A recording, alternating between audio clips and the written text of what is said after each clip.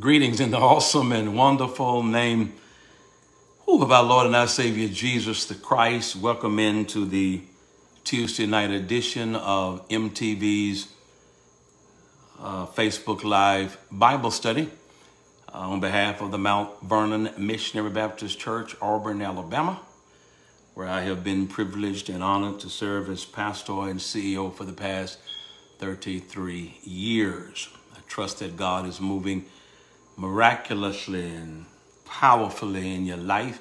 Ms. Jacqueline Adams, good evening to you tonight. And I trust that you're walking in the favor of God. Mary Thomas, and to your family and to the entire Hutchison family, may God be with you in your hour, in your moment of bereavement and chaos and frustration. We are praying much for you. Miss Marnetta Wilson, good evening to you. Miss Gracie Talbert, Miss Bernice Adair, Miss Deacon Wallace, and Miss Deacon Wallace, Lord have mercy.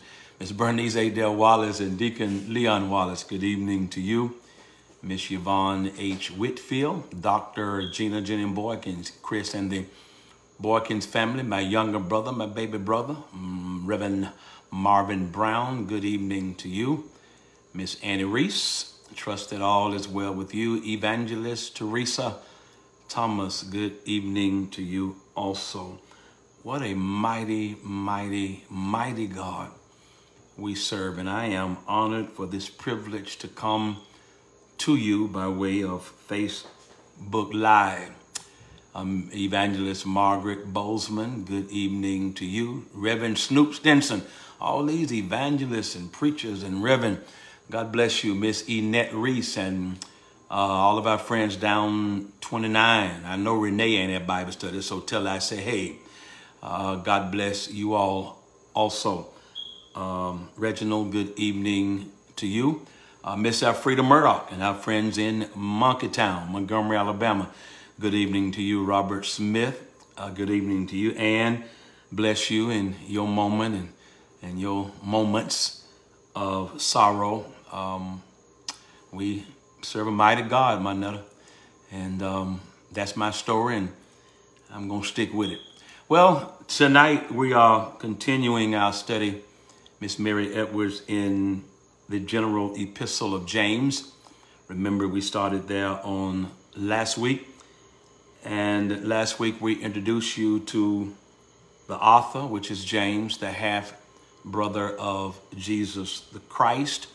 We introduced you to some of his accolades. He calls himself, and all this is in verse 1, a bond slave, or the way the King James writes it, a servant of God and of Jesus Christ. And then Deacon Marcus Jackson, not only did we look at the author and some of his attributes or accolades, we looked at the audience, and we determined that James was writing to a group of Messianic Jews who were scattered abroad. Messianic Jews are strictly Jews who believe, as we believe, that Jesus is the Messiah, that Yeshua HaMashiach, that Jesus is the Son of God, and that Jesus is God in the flesh. Miss Thomas, good evening to you. We also introduce you to the two different ways, Miss Welch, that the Bible uses the word temptation. It's the same root word, but it takes on a different meaning. In verse 2, where James says, my brethren, count it all joy when you fall into diverse temptations. That word means trials, tribulations, heartache, pains, problems, burdens, vicissitudes. But then he switches the meaning in verse 12 when he says, blessed is the man that endureth temptation. There he's talking, Coach Witt, about an enticement to sin. So in verse 2, we see the word temptation meaning trials, tribulation, heartache, and pain. In verse number 12, the word temptation means an enticement to sin.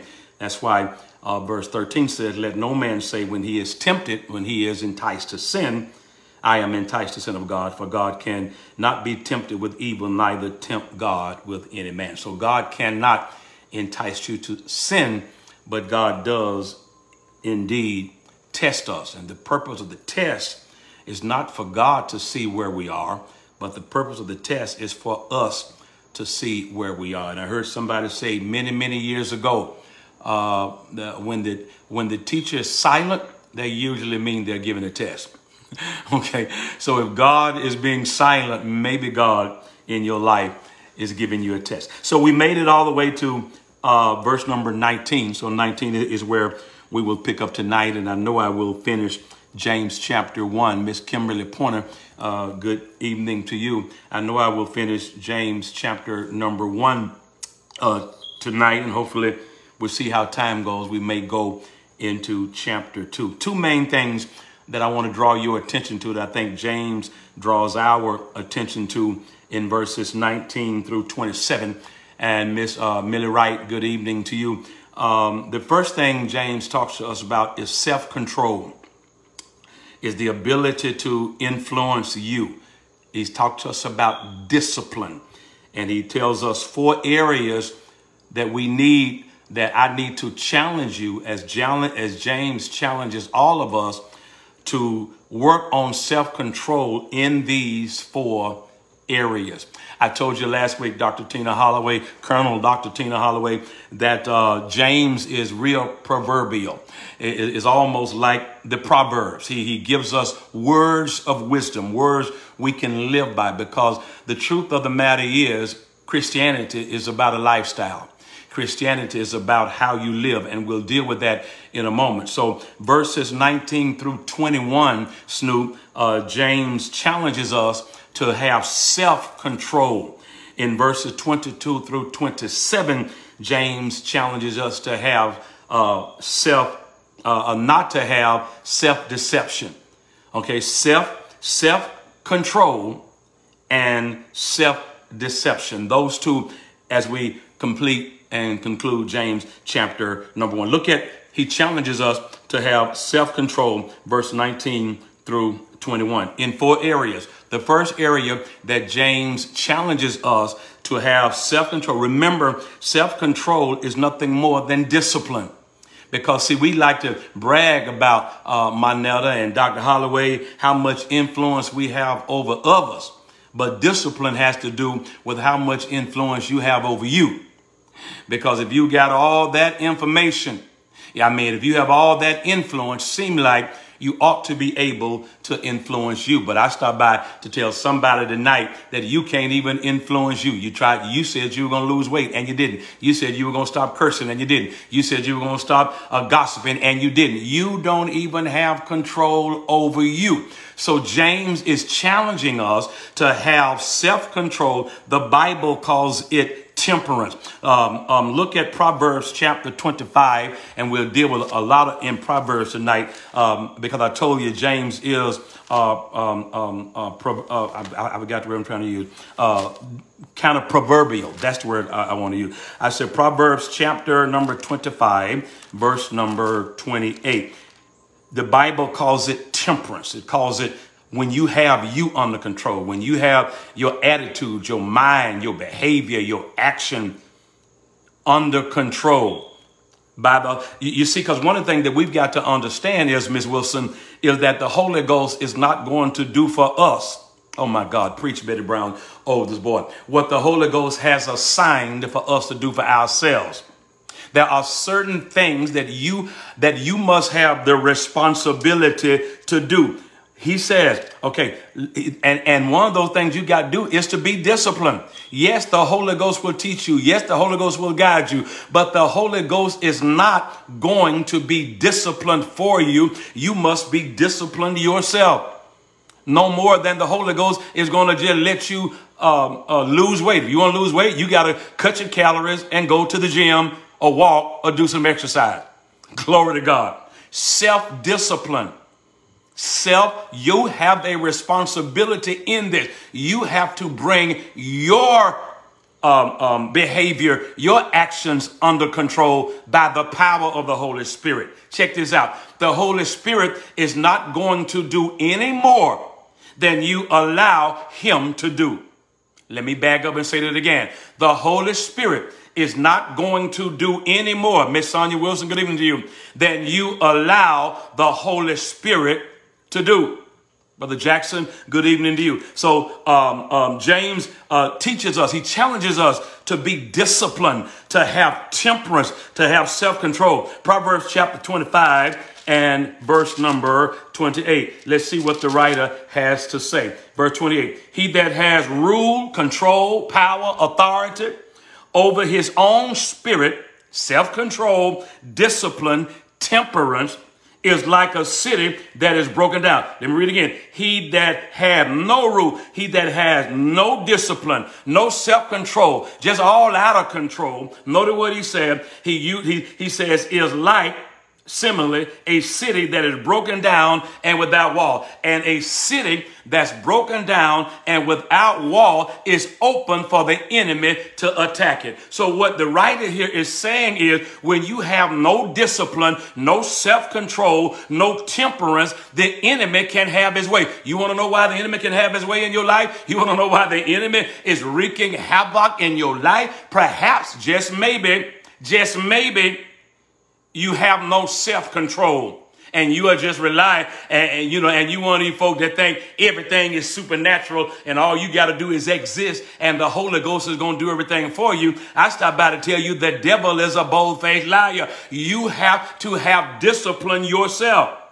Galatians 5 and 23. I'm not going to turn to it tonight. Talk to us about you. And I tell you what, let's go to it. Galatians chapter 5. Verse number 23. James challenges us. He says, but the fruit of the Spirit, I'm in 22. Here is what's produced, what the Holy Spirit produces. The fruit of the Spirit is love, joy, peace, long-suffering, gentleness, goodness, faith, meekness, temperance, self-control. When you are controlled by the Holy Spirit, you learn to control you. Why? Because the Holy Spirit is controlling you. Glory to God. But you must be disciplined enough to submit yourself to the moving and to the guidance of the Holy Spirit.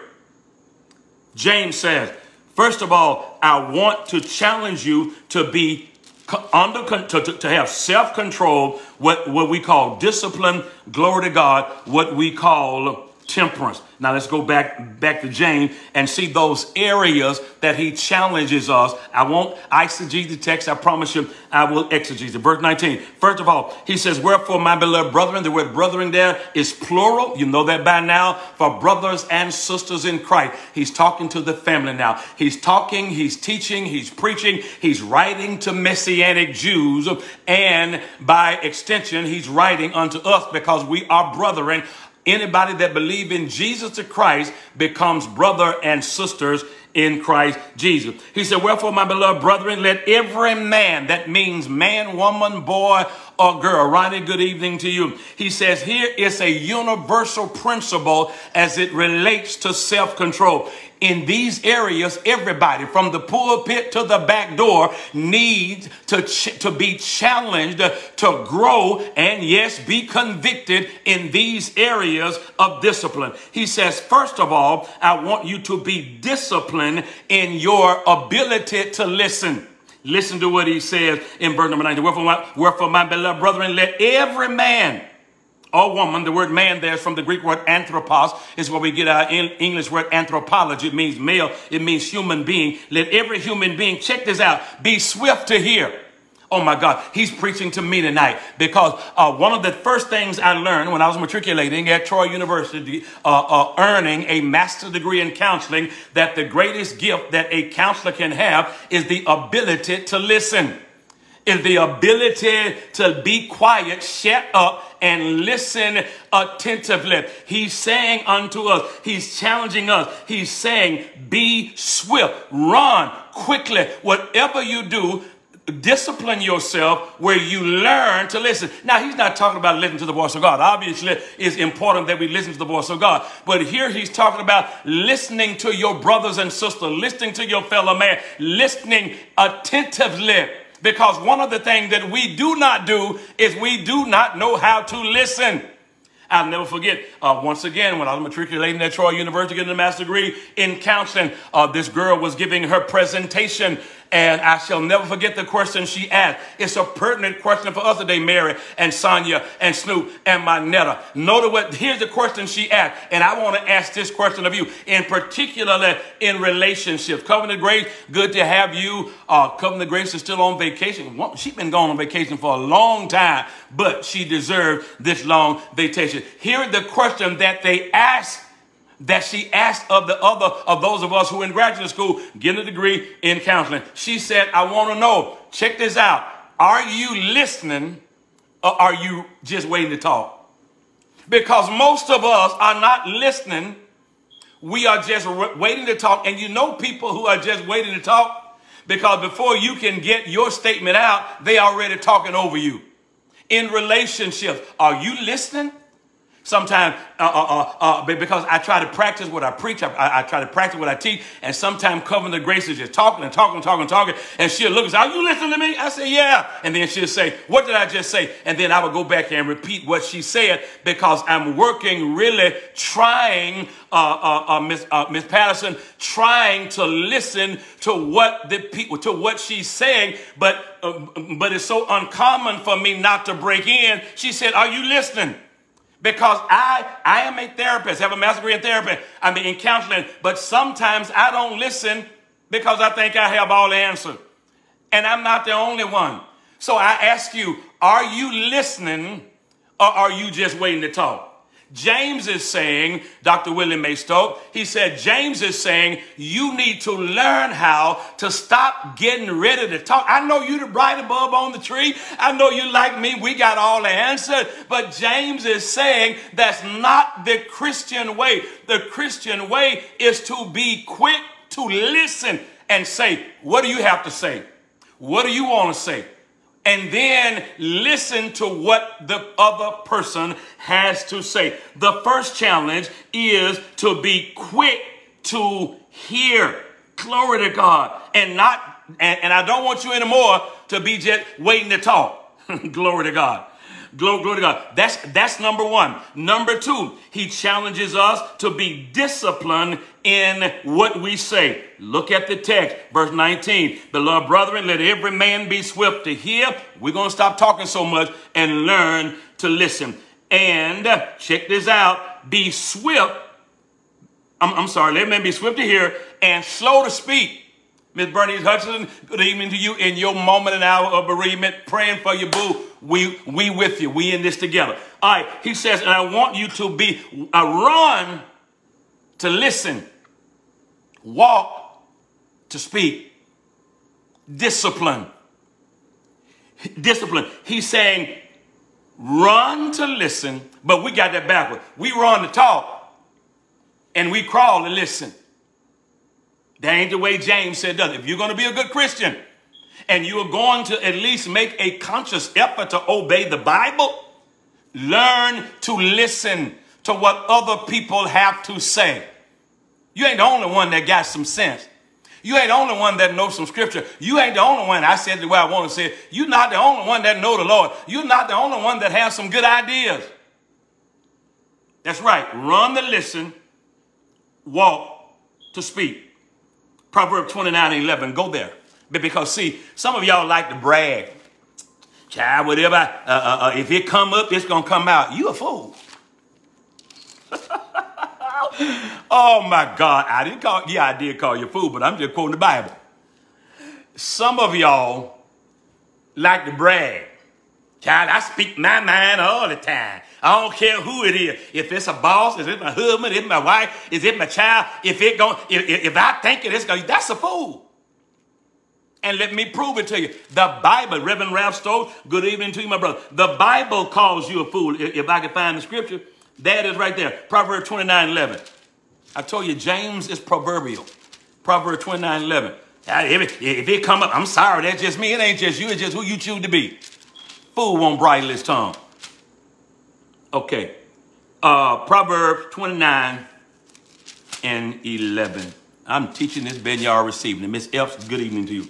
29:11. He says, a fool, and somebody ignorant, well, I call it an idiot. You're dumb. Uttereth all his mind. So next time somebody brag to you, talking about if it come up, it come out, say the Bible call you a fool. But the wise man keepeth it till afterwards. One of the things I tell Emerald all the time is, Emerald, you don't have to respond to everything somebody say. Girlfriend, she got to get the last word, and I have to stop it. I said, no, you don't have to respond. Can I help somebody tonight? Come here. You don't have to respond to every tweet, to every Facebook page post, to everything somebody say, and I'm preaching to me. You don't have to respond to everything somebody says. Some of the stuff ought to roll off your back like water rolling off a duck, but not you. You got to get the last word. I have some, because we're in a technological age, I have some rules and some regulations for me as it relates to Facebook. I never, ever, ever, unless I know you real well, I never, ever, ever comment on somebody's post. And the reason I don't is because I don't like to talk where I can't control the outcome. And as a matter of fact, I am so adamant about that. I've gotten in arguments with people on my post, and they made their point late at night. And then I made mine late at night, and I was ready to go to sleep. I blocked them for the night because nobody going to get the last word on my Facebook page. Nobody going to get the last word but me. I actually blocked them for the night so they wouldn't get the last word, and then unblock them in the morning. Glory to God. Why? Because I'm going to get the last word on my Facebook page. What they got to do with this, I don't know. But he says, be challenged. I challenge you to be quick to listen and slow to hear. Why? Because the fool uttereth all of his mind. The fool. Glory to God. Go to Proverbs 17:28 while you're over there. This good. Proverbs 17:28. Oh my God, what a mighty God we serve. Thank God for the word. Because the word is like a two-edged sword. It'll hit you and Lord Jesus, it will cut you, cut me, cut him, cut her, all at the same time. I'm that idiot. I'm that stupid. I'll block them tonight and unblock them in the morning so we can continue our conversation. Well, I'll tell you our turn. Proverbs 17:28. It says, there is again, even a fool, when he holdeth his peace, is counted wise. You want to know how to be wise? Shut your mouth. Some of y'all talk too much. You just yap about any and everything, putting all your business on Facebook, putting all your business over town, and then you get mad when somebody criticizes you. You get mad when somebody got something negative to say. If you don't want folk in your business, stop putting it all out all over Facebook. Marvin Humphrey, good evening to you, brother. Verse 28, even a fool, I guess I am calling you fool because Solomon does. Even a fool, when he holdeth his peace, is counted wise, and he that shutteth his lip is esteemed of a man of understanding. He said, when you learn how to shut your mouth and be disciplined enough to not let everything you want to say come out your mouth, even if you're a fool, you are counted as wise. Why? Because wise people know how to shut them out. Proverbs 18:21. That's the one y'all really like. It said the power of life and death is in your tongue. Now, the charismatics got y'all all messed up with that scripture. That scripture does not mean that if somebody dying, all you got to do is say live and they're going to live. All you got to do is make some positive confession. The devil is a lie. Life and death is in God's hand. Because just common everyday walking around chewing gum sense ought to tell you that if Solomon said life and death, the power is in the tongue, and that means you can stop death, why Solomon did? I'll wait. While all these great saints who taught the power of life, meaning that you can stop death by what you say, why they dead? I'll wait. I mean, y'all can just believe some of this silliest theology as it relates to the Bible. If, in fact, I could stop death, Mama sure wouldn't be dead. If, in fact, I could stop death, why your loved one dying? You can't stop death by what you say. Now, you can stop there by what you do by losing weight. You can stop there by what you do by exercising, by eating right, by taking care of your body, by taking care of your health. But devil come and every day walking around since I'll tell you that if in fact we had the power to stop death, who would die? Why would your cousin be dead? Why would your child be dead? Why would your mama be dead? Why would Solomon be dead? Why would David be dead? Why would anybody ever die? Glory to God. The Bible said it's been appointed to man to die once. The power. Now we're going to deal with what the power of life and death mean, because this is going to be because what you say, glory to God, is powerful. But because that's going to be one of the things of James. But I want you to understand that's not what that verse means. Because the next verse said, the end of it said, you shall reap the fruit of what you say.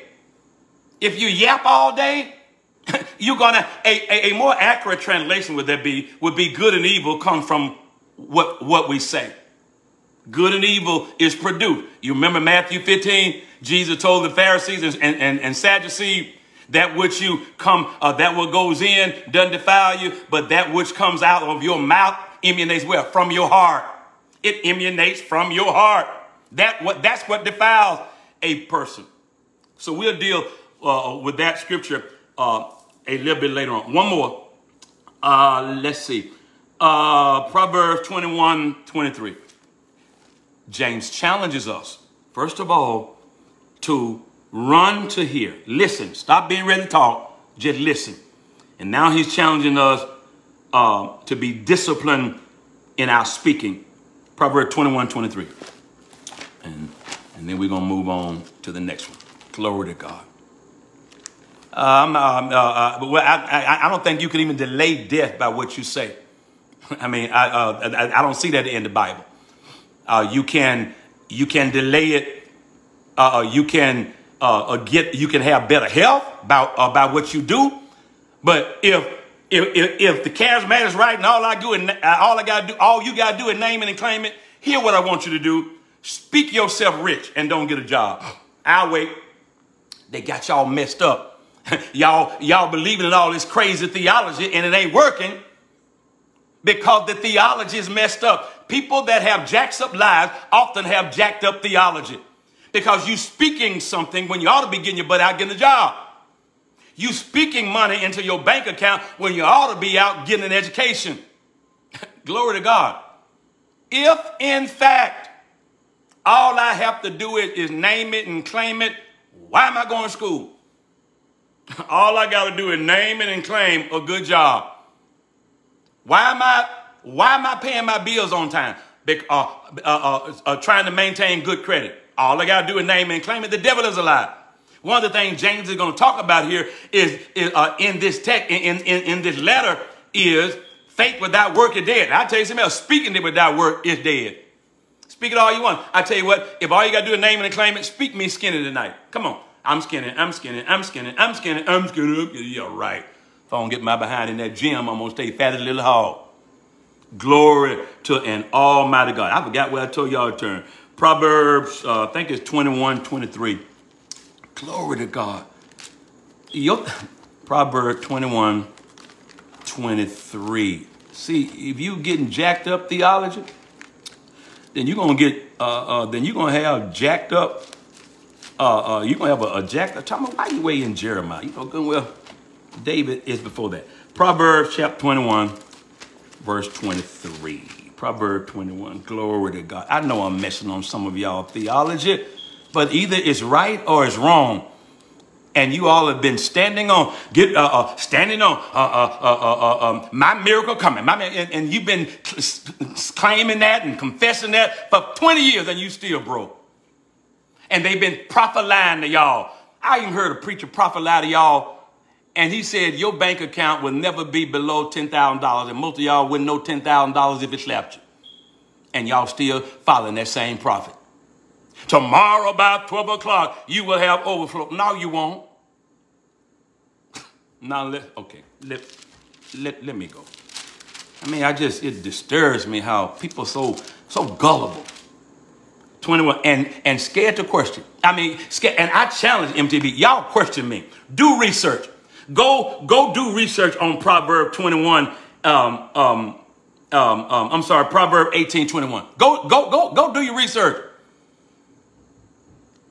and see if what I tell you is the truth. Or you can try it. Go to the hospital and just tell somebody they're dying. Don't die. Don't die. Don't die. I claim in the name of Jesus. You won't die. You won't die. You won't die. And watch sometime they die.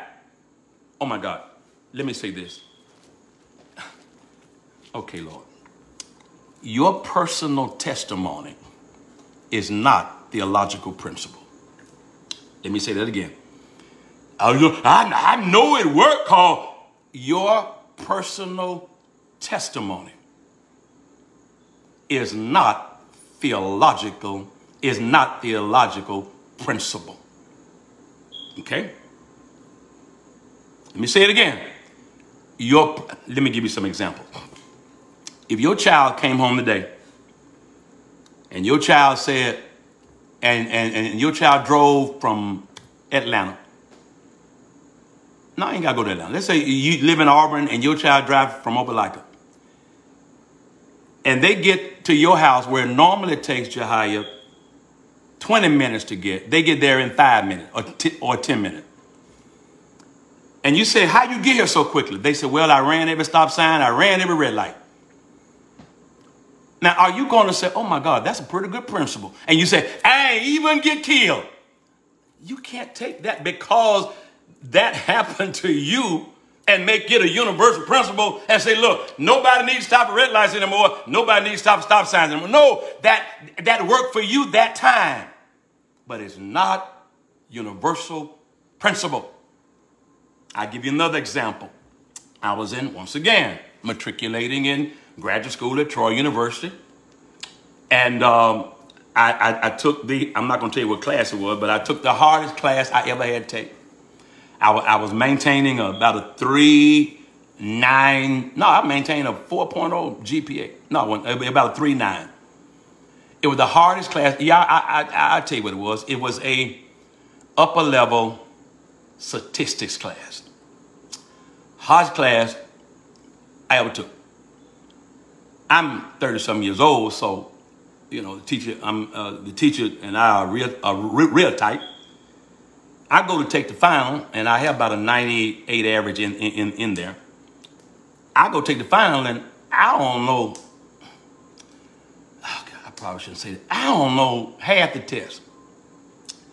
So I go take the test, and I go and tell the teacher, I said, I don't know this. And he said to me, answer what you know. I said, cool. I answered the ones I knew. She graded it, gave me 100. I can't make that a principle. I was shouting, hallelujah, thank you, Jesus. But the more I thought about it, that wasn't a blessing. It was dishonest. So the principle can't be, if you don't know a test, go to the teacher and she'll just count what you know. But I can start giving God praise and say, hallelujah. And God said, I ain't having nothing to do with that foolishness. God will never bless you by dishonest means. Let me say that again. God will never bless you by that was not a blessing from God. Now, was it good for me? Yeah, because I was able to maintain my GPA. But I cannot make that a universal principle that when you don't know a test, you go to the teacher and the teacher going to just count what you know. I know that's right. Cause that class, woo, sound like you know what I'm talking about. A statistic is something else. All right. Now, so because you prayed for somebody and they lived does not mean that is a universal principle that every time you pray for somebody, they're going to live. And so they tell you power, life, and death in tongue, and your loved one is in the hospital, and you pray and you fast and you pray and you fast and they die anyway, and now you feeling guilty because you've been taught incorrectly. You pray. And but then you let God have his way. Okay? All right. So he says, he says, I want to challenge you, first of all, to have self-control. First thing I want to have you have self-control over is I want you to run to hear. I want you to walk to speak. Then he said this, I want you to walk to getting angry. And he preaching to me now, because I told y'all last week, the older I get, the more ornery I get, the more angry I get, the more frustration I get, the more impatient I get. And depending on what medicine I'm on, God knows I fly off the handle. That ain't godly. So I try to stay away from people. I'm just telling you like it is. I try to stay away from people because I know I'm old and I'm cranky. So Robert, we need to just stay away from people. But he says, check out the text. Verse 19, I hadn't left it yet. Let every man be swift to hear, slow to speak, slow to get angry. Some of you all walk around with a mad on. You get up in the morning mad. You go to bed mad. I'm talking about mad, angry. Miss Cobb, good evening to you. I mean, you angry at everything. Why are you so mad at, why are you so angry at life, but yet you say you born again, saved, sanctified, and filled with the Holy Ghost? I'm not angry at life. I'm just angry at people, and people just, I'm allergic to idiots. I'm allergic to stupidity. Okay? God knows I ain't the brightest bulb on the tree. I'm one of the best researchers, though. Oh, my God. Somebody told me, Miss Cobb, somebody told me, you think you know everything. I said, no, I don't. I'm just smart enough to only talk about that which I know. Let me say that again. I'm bright enough, Sonia, to only discuss that which I know. If I don't know it, I ain't going to talk about it. Glory to God. He says, be slow to anger. He challenges you to be slow to get angry. Proverbs 15:1. Proverbio. Proverbs 15:1. I need you to keep my finger on Proverbs. Proverbs 15:1. I hope I'm helping somebody. Because some of y'all are not listening. You just waiting to talk. Some of y'all talk too much. And some of you walking around with just mad at the world. 15:1. Note what he says here. He says, a soft answer turneth away wrath, anger. A soft answer. But grievous words stir up anger. You want somebody to have attitude with you? Talk to them with attitude. You want somebody to cut a fool? Okay? You want somebody to cut a fool? Cut a fool with them. He says a soft answer. You don't have to. Oh my God. I heard the lady say the other day. She told me, she said, match my tone. Match my tone. Right there. You don't have to match everybody's tone. Because they talking like a fool, that doesn't mean you got to talk like a fool. And this is where we got to pray for us. We think we always got to match people's tone. You holler at me, I holler at you. You curse at me, I ain't forgot how to cuss, I curse at you. That ain't the Christian way. And we need to start, I'm talking about from the pastor on down, we need to start doing start at least making it, do what the Bible say do. We are not free to do what we want to do. Am I sound like I'm fussing? I don't mean to. Because I'm preaching to me as much as I'm preaching to you. Sometimes I just ignore the Bible. Just ignore it. We can't do that. He says, be slow to hear. Listen. Quick to speak. Quick to hear. Slow to speak. Slow to get mad. Stirring up anger. Ecclesiastes 7:9. Oh my God, what a mighty God we serve. Ecclesiastes 7:9. Do I need to turn to there? Oh my God, he says a fool. Oh my. What a mighty God we serve. What a mighty, awesome God we serve. I'm still back in Proverbs. Okay, there it is. Ecclesiastes. Where do I want to go? 7 and 9. Lord, I thought I was going to get further than this tonight. Hopefully I'm helping somebody. Because we got to challenge each other. Christianity is not just going to church, hear the sermon, shouting and going home. It's about Bible study. It's about learning information, challenging you to do better. Devil, I'm wasting my time. If all I'm doing is coming on here giving you something to shout about. No, I got to challenge you. And sermons on Sunday morning ought to challenge you to change.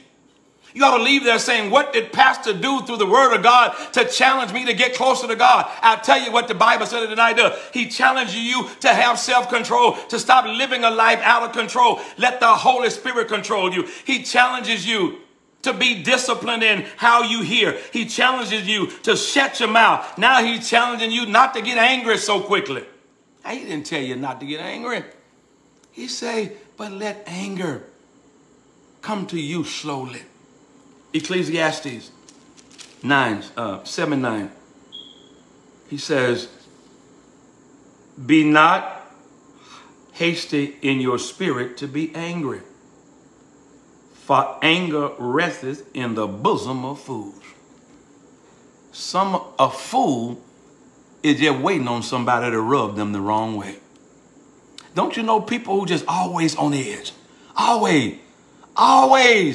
And they ain't 62 like I am and on medicine.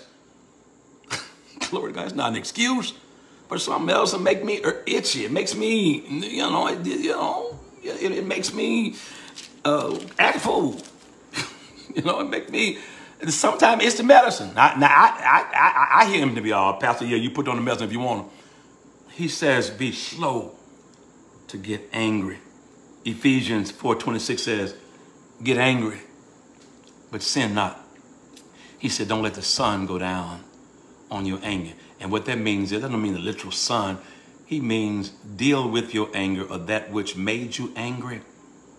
Deal with it. Notice why. Verse 21. He said, for the wrath of a man, I'm still talking about self-control, worketh not the righteousness of God. You can't represent God angry all the time. You can't be and our goal is to represent him. What makes him look good is not you walking around angry all the time. Now, there's some things going to make you angry. He's talking about ungodly anger. Okay? He's talking about ungodly anger. People walk around just, okay. All right. He says, verse 21, wherefore lay apart all filthiness and superfluity of naughtiness, sin.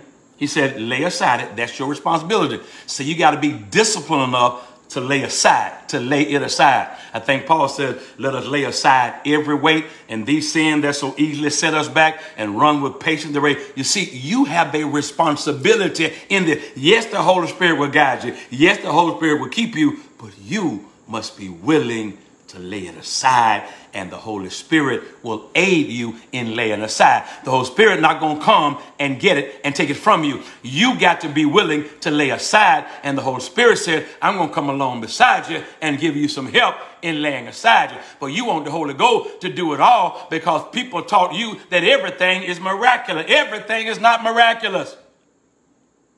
He says, and receive with meekness the engrafted, the planted word, which is able to save your soul. He says it's about doing the word of God. And this is going to be his theme for a while. Receive the word of God. But watch this.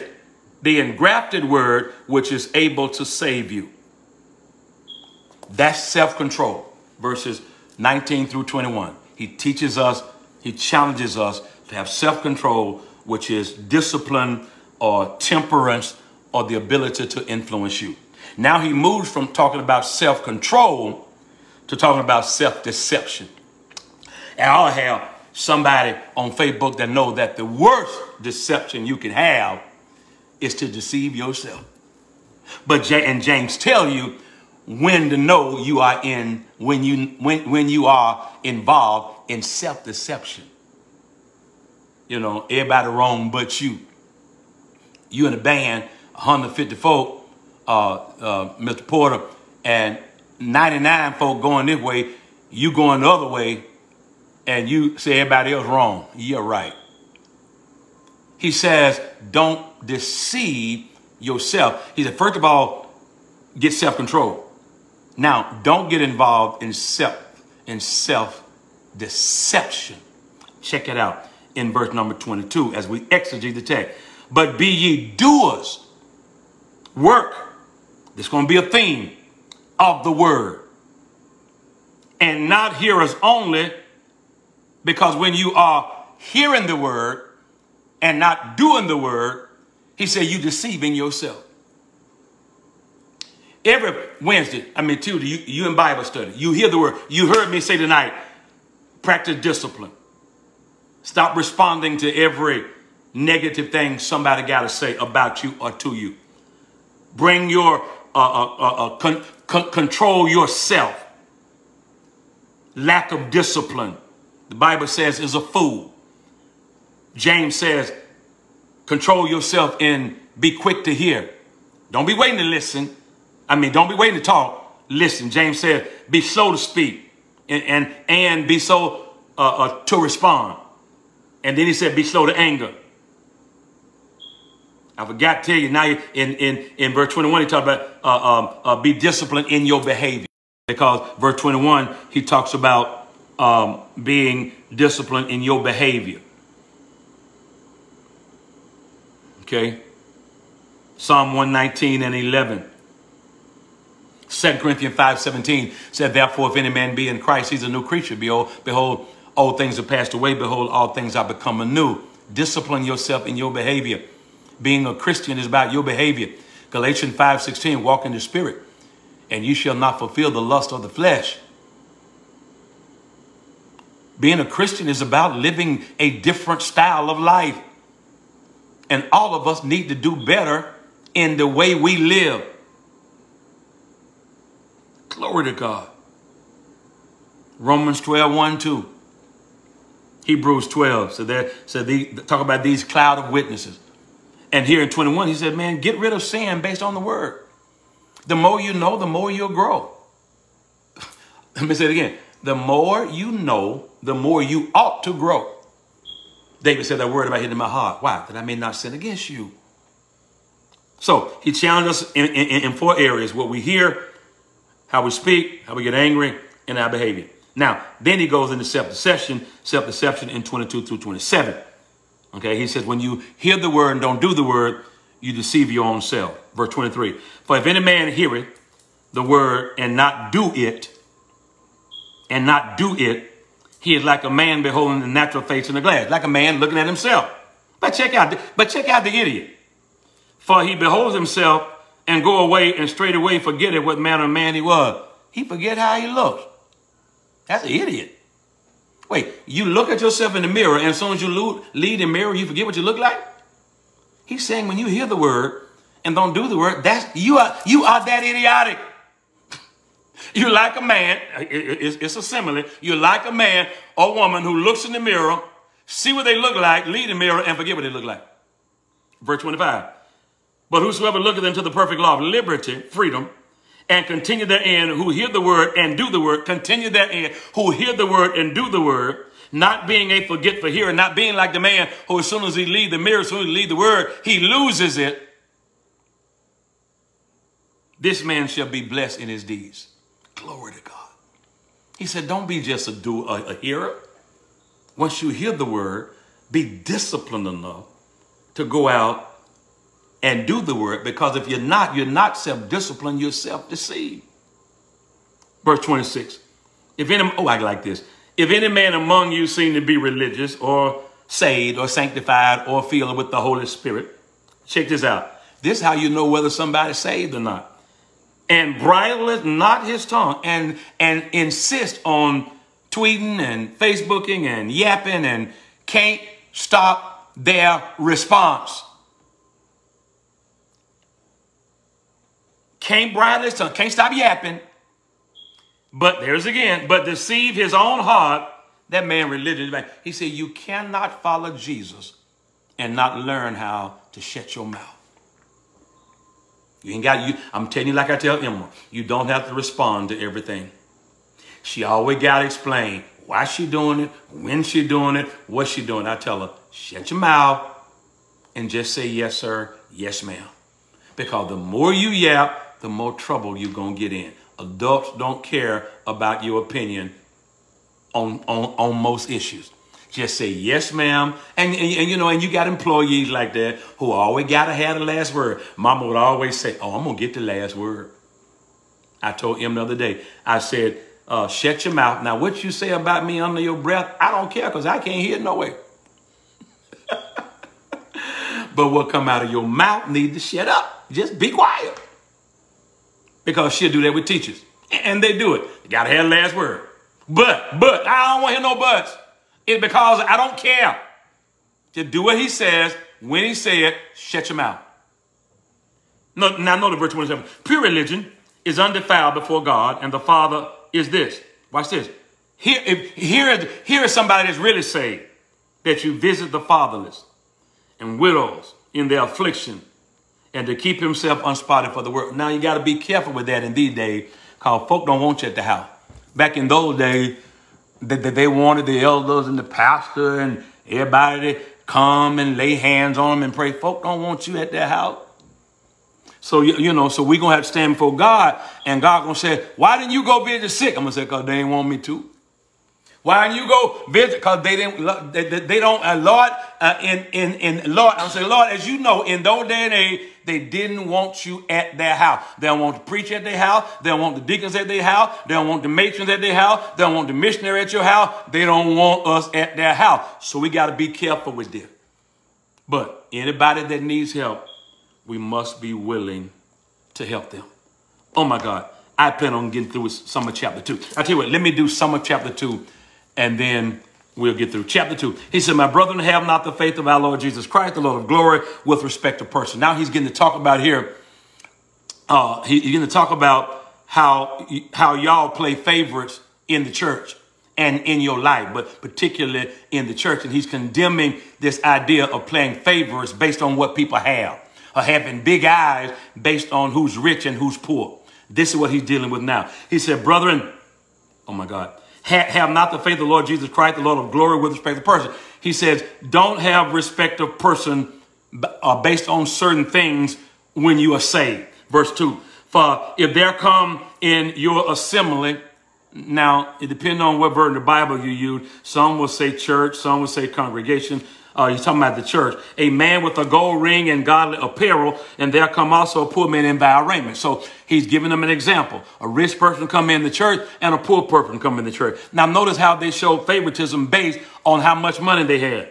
And ye have respect to him that weareth the good clothes, and say unto him, sit here. You give him the best place because of how he look and what he weareth, and say to the poor, stand there, thou there, or sit here under my footstool. Verse number 4. And are ye not then partial in yourselves, and are you become judges of evil thoughts? Yet the answer is yes. You are judging somebody with evil thoughts. You are showing favoritism. You right, Monetta, that ain't MTV. You don't know who the PhD is unless I say it, and who ain't. You don't know who the rich and you don't know who the poor. We don't have this problem. Glory to God. He says, verse 10, hearken, my beloved brethren, have not God chosen the poor of this world to be heirs of the kingdom which he had promised to them that love him. Now he's talking about rich people who were looking down on poor people and who were prideful and taking advantage of people because of their riches. There's nothing wrong with being rich. Okay, he's not talking about rich people in general. He's talking about a specific rich people with a specific mindset, like my richness ought to give me favor with somebody. The devil is a lie. Your riches don't mean anything when it comes to church. Except you can give more, and we appreciate that. I mean, we appreciate that. But the reason God instituted tithing was because, or purpose as a man giving in his heart, so there would be no argument about how much a person gave. All right. He said, but ye have despised the poor. That's the problem. They were looking down on poor people. MTV got a reputation. Everybody welcome. I don't care whether you straight, gay, rich, poor, black, white, green, purple. It doesn't matter. Whosoever will, let him come. Now I'm going to preach the gospel. Okay. And if the gospel hit you, you just say, ouch. Glory to God. Okay, I got to finish it. Verse 6, but you have despised the poor. Do not the rich oppress you? Every rich people don't oppress, but those rich people were bringing them under slavery and draw you and taking them to court. See, sometimes people, Teresa and Snoop and Mary and Monetta, sometimes people we look over, we ought to be looking at. And sometimes people we looking at, we ought to really be looking over. Here's a wonderful principle here.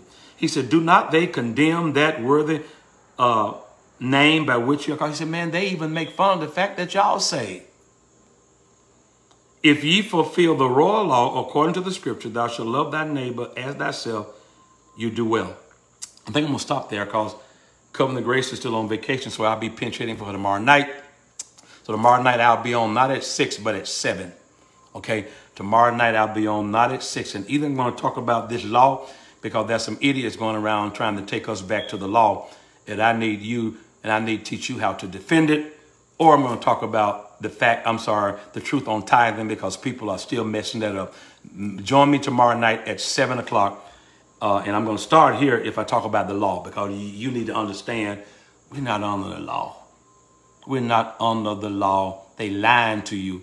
And tomorrow night I may teach you how to, and these are Christian pastors that they are challenging and the Christian pastors don't know how to respond.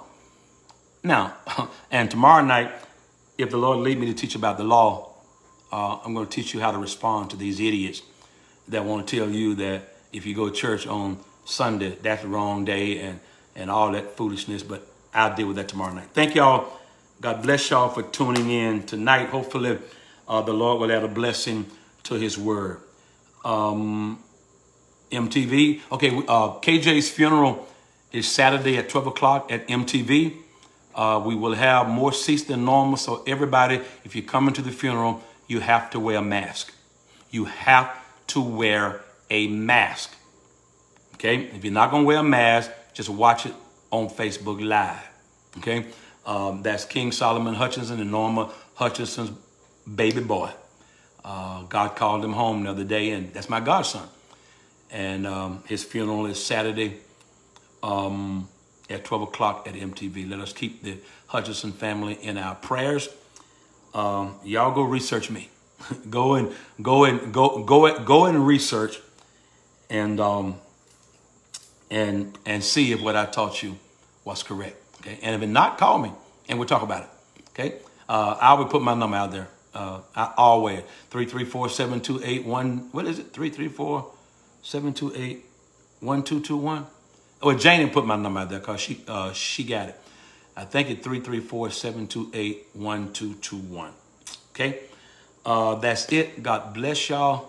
Janie is putting the announcements up. Remember, tomorrow night I'll be back. Tomorrow night at 7, not 6, but 7. That's my phone number.